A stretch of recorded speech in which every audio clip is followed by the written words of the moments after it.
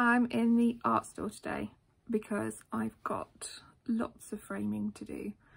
I'm at the point where I've nearly finished all the captions for the exhibition, all the big final texts, they've all gone off to the printers.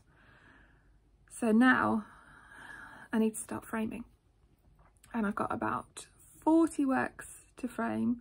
All of them are quite little, which helps because it's much easier when you're by yourself framing small things.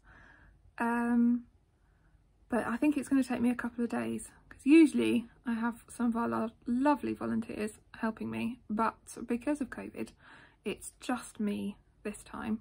So I'll see how we get on. So this is where we start.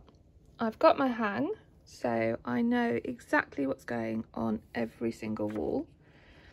I need to frame majority of these, some things are already framed, and I need to measure them all so that when it comes to hanging on the day, it'll be much quicker if I know what all the measurements are.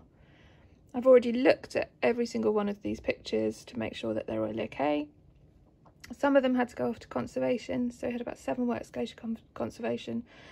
Most of them are a standard size, so they'll be easy to frame. Some of them had to have new frames, but I can show you. So we keep them in these boxes, which are called Solander boxes, and this is a loan box.